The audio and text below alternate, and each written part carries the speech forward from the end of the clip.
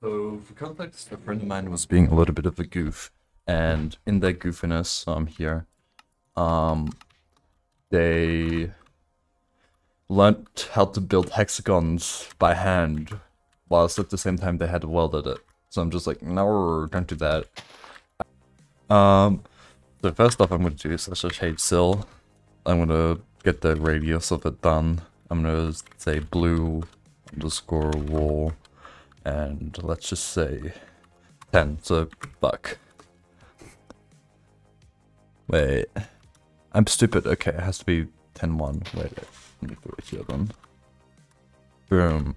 And now I'm gonna have this. I'm gonna have a hexagon of this radius. I'm gonna walk over here. So the hexagon pattern starts here, because it's Minecraft. Wanna start on cleaner blocks like that and whatnot.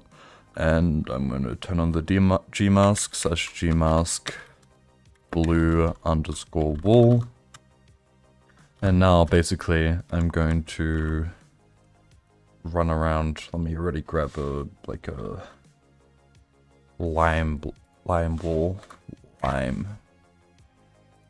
I'm gonna place it right here. Slash hfill lime underscore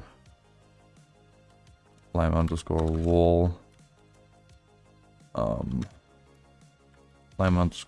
wall 10-1. Basically what this is doing is if you're on a circle and from a certain point you apply the same radius from one point to another along the circle and connect those dots, then it's going to give you a hexagon shape. So that's essentially what I'm doing. Just running around doing this. Wait, does this even work? Wait. Yeah, it gotta work, right? I don't fucking know, we'll see. I hope it does. God. Yeah, no, it definitely works, I'm smart, trust. Okay, cool. Now I have all these points for the hexagon, right? Look how good this already looks. Now I'm just gonna slash replace followed there. Now I'm gonna use the line command and connect all these up with a line. Slash line lime underscore wall.